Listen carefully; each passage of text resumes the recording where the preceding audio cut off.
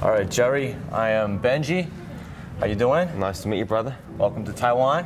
I watch your YouTube and I kind of got a feel for what you're doing, and I got your book and I read through most of it, and I basically have 3 questions which I think would be really important and valuable to my audience here in Taiwan. So the first question is on vibration.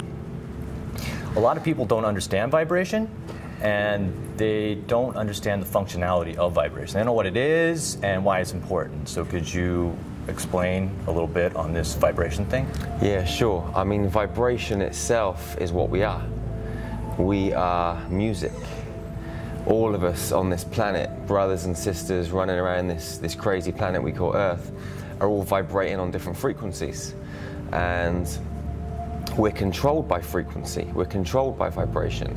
Our emotions, when certain things happen in our life, for example, someone comes into our space, they act a certain way, and we interpret what it is that they're saying to us or telling to us or sharing with us in a particular way.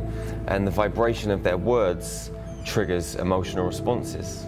The words that they say to us, we interpret them in a certain way, and that triggers an emotional response because the mind and the body are intrinsically linked. So in that way, you've got vibration. The functionality of vibration, for me, from where I am in my life now, is to determine whether I'm in a good space or not. If I'm feeling down, I know that my vibration's gone low. Right. If I'm feeling negative, if I'm feeling jealous, if I'm feeling angry, then I know that something's triggered my vibrational scale, and I need to recorrect or realign what is going on internally inside of me. So vibration for me is kind of like a tool to determine where I'm at in my space, because for me I want to be vibrating really high all the time. If I'm vibrating really high, then I can manifest quickly. You know, for me, when I'm going in to heal somebody, I need to be on a really high vibration, because that way I'm transmitting positive energy, high vibrational frequencies. What is the feeling of this high vibration? Like, how would I explain to someone you want to be high vibration? Maybe they're not understanding it because they don't know how it would actually feel or how it would interpret to like their vibration in their life. Like, well, everybody knows whether they're feeling good or bad. Okay. And good or bad are just words. Right. For me, everything's just an experience. There is no good or bad. But we can use the words good or bad in this context. Okay, if I'm feeling great, I'm feeling pumped, I'm like, hey Benji, man, how you doing? I'm in a great space. How are you feeling today? And you're like, yeah, Jerry, I feel great, I feel ecstatic. You know, you're on a high vibration, you feel really good. You're pumped, you're open, you're expansive. Yes. And if you're not feeling very good, then you'll be like, oh, I feel down, Benji. You know, life's pretty low. That's a lower vibration. Right. So you've got a high and a low vibration. That's one way of explaining it simply. That's a really good explanation. I like that one. I think everybody can understand that. Next is we're gonna move this forward into, like, in a Chinese context, they have a word called 缘分, translate roughly as destiny. How do you see destiny as an energy worker? I feel that every single human being on this planet has a life purpose, okay? My life's been very unique. I was fostered, adopted as a child. I turned to drink and drugs at a young age. My life spiraled out of control. I ended up working for a high-profile criminal organization in my late teenage years. For 7 or 8 years I was working for this organization. So I was smuggling drugs, I was smuggling guns, I was on a completely different path in my life. But my mission here on this planet is to share star magic. It's to travel the world, train people to use this energy healing modality, and help people live from a space of unconditional love and compassion. This is my purpose, but I was on a completely different path. Now, the universe is always trying to take you from where you are towards your purpose. Everybody's got one, or a destiny, whatever you want to call it. But you've got to listen. For me, I was focused on money. I was focused on fast cars, nice clothes, all of these things that I felt would make me more powerful. But I lost everything. And I went back to zero and beyond. You know, I was down in the gutter. And then I had a number of experiences in my life. There was a car crash, various other instances, and it took me into healing. I didn't used to believe in any of this stuff. I thought it was all rubbish. But the universe had a plan. I had a destiny, I had a purpose, whatever you want to call it. And I feel that every single human being's got one.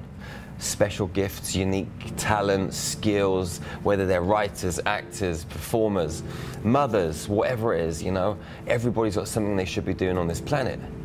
And I feel that if we just listen to our hearts and not our heads, we're going to find our destiny. We're going to experience our dreams, whatever you want to call it, and live an amazing life. But most people are scared. Most people are fearful about listening to this and stepping forward into the life that they really should be living. Yes. Because the ego gets in the way. See, we've all got an identity. I'm Jerry, I'm 40 years old, I've got 2 children, I've got a girlfriend. If any of that changes, the ego gets scared. But some of these things sometimes have to change. But you've got to be willing to surrender to the frequency, to the flow of the universe, and let it guide you down the river of life to the place that you want to go to, or where you're supposed to go to. And a lot of the time, we don't even know where we're going. And we travel into the unknown, and that's what's scary for most people. But if we can kind of just kick back and just trust, the universe will deliver to us what it is we're supposed to be doing, your destiny, your purpose, whatever you want to call it. That's my take on it. Yeah. All right. That's energetically. Do you think like two people? It's possible that they're actually like linked by like some kind of energetic thread or bond, and then that may allow these two people to one day come together, even if they're on opposite sides of the world? Do you believe in stuff like that? Absolutely, 100%. Every single one of us is connected by a fabric, by universal substance, energy, light, frequency, codes, vibration, whatever you want to call it. We're all connected. And when you're talking about two people, it could be in a business relationship, a personal relationship, friends that come together, however it is, we're souls underneath these physical bodies. This physicalness is just a small aspect of what we are. Yeah. You know, we're spirits, we're souls, we're vibration again, we're frequency.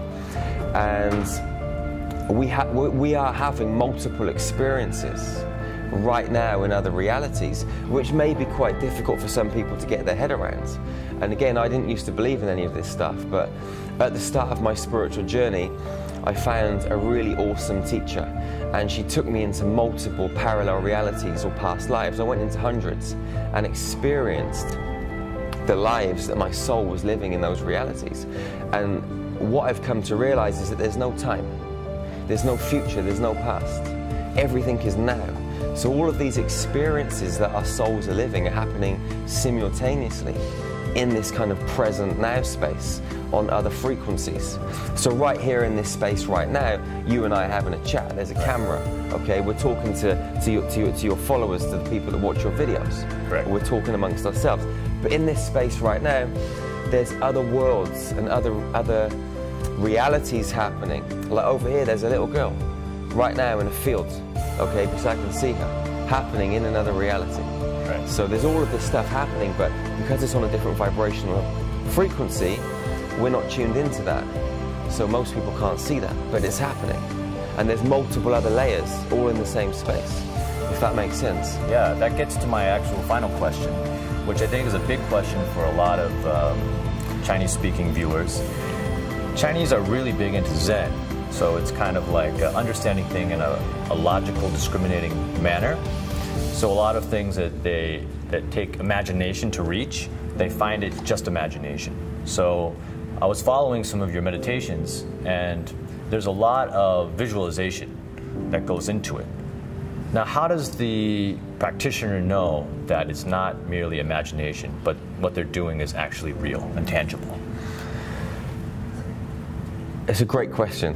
Okay, the way I would answer this question is to give you an example. Okay, before I started Star Magic, when I was being introduced to healing, I was living in New Zealand, and a friend of mine had a serious car accident. And her partner phoned up and said, Jerry, can you help? And I was like, well, how am I going to help? I'm in New Zealand, you're in England, we're around the other side of the world, there's nothing I can do. Yeah. But my intuition was saying, Jerry, go and lie on the bed, get some crystals, put the crystals on your chakras and just lie down. So I got these crystals, I put them on my chakras, I went and lay down on the bed, and all of a sudden I was inside this lady's hospital room. And all of this light started pouring out of my hands, and I started putting her body back together. And the doctors had said to her, you know, you're in a bad way. You might not ever walk again. You're probably not going to walk again, and you're going to be in hospital for at least a year. So every day I was doing this for about 2 weeks, going into a hospital room. You know, it was like I was really in there. And I was putting her body back together. Now, she walked out of hospital in 12 weeks, and the doctors were really astounded. And I was thinking to myself, did I do something? Didn't I do something? Is this my imagination just playing tricks on me? Right. But then she came out of hospital, she phoned me up and she said, Jerry, I woke up one night, I looked at the side of my bed and said, what are you doing here? She saw me inside a hospital room. And for me, this was the turning point that made me realize that what happens inside of your mind is reality. Imagination is reality happening in another quantum space. But as we grow up as kids, we go to school and they're like, you know, draw this picture, imagine this, imagine that. So you're drawing all these pictures and thinking you're making them up. It's like an invention. There are no inventions. All that's happening is someone's tapping into another reality somewhere else and bringing forward that information. It actually exists somewhere else. There is nothing that you can make up. There is no such thing really as imagination in terms of making stuff up with it. It's just reality. That is imagination. Yeah, I hear that. I'm really big into the color orange. Yeah. And it's because I had a dream of a Hindu god, Hanuman. He came to me and he touched me like right here. And he filled me with this intense energy, and I was freaking out actually. And I was like, oh, I gotta wake up. Was this in a dream, yeah? In a dream. Yeah. So I woke up, was covered in this energy, like awake. The same energy that was in the dream was, as I woke up, it was still there, and I was tingling, and it was driving me nuts. It was too much. I couldn't handle it, right? Since then, though, which is amazing, is whenever I see the color orange, I didn't know though, Hanuman's aura is orange. Like, and I went to it, like really good things happen. Like I went to Mysore to see Sri Ganapati Satchidananda. He has the biggest Hanuman temple, right, in India. And like immediately, movie come. Like I'm trying to find a place to live, and I'm looking like, you know, I'm swiping, and I see this place with an orange wall, and then I get this beautiful place on a mountain, and then like big river, and it's like nice ice cold river. Even in the hot summer of Taiwan, it's still ice cold all the time. It's amazing. And the rent was like, it was really cheap, and the parking spot was free, and it was close to Taipei City. I couldn't believe it. Like it was, but really, I do see something going on that is not really explainable logically. And I think the word Zen is a good word, because for me, Zen means peace. It means stillness, it means bliss, you know, coming into that state of Zen. And I feel if people can just be still, they get to have an opportunity to access what you're talking about. What a lot of people are trying to do is to find this stuff. They're searching for this stuff. But actually, there's nothing to search for. We make it far too complicated. This spiritual journey is an easy process if you just allow yourself to be still and quiet. Close your eyes, meditate, and you don't even really necessarily need to journey anywhere. You can just come into your heart, be still, and just feel. Just start to feel your body, connect with your hands, connect with your elbows, you know, connect with your stomach, your knees, feel yourself, and just feel the vibration inside of your own body. And don't expect anything. And just by being in that kind of still, zen, peaceful state, it's like a portal opens up. And then you can travel through that portal and you get access to the whole universe. Yeah. And it's inside you. That's really awesome. So thank you very much. I'm glad I could have this conversation with you. Thank you, brother. Yeah. This is the book you guys want to get. It's Star Magic. They read the books backwards here. Yeah, I figured that out when I got my copy. I was like, that's cool, man, back to front. There you go, brother. All right, and I got another small gift for you. This is Sri Ganapati Satchidananda. He's really into meditational music, like healing music. So I just brought you a CD. Amazing, man. You know, you Thank you so much. If you like it, like Thank you. The vibration is good, share it with other people because Certainly will, man. I think he's awesome. I also Thanks, think brother. you're awesome. I'll share this with lots of people. Thank you.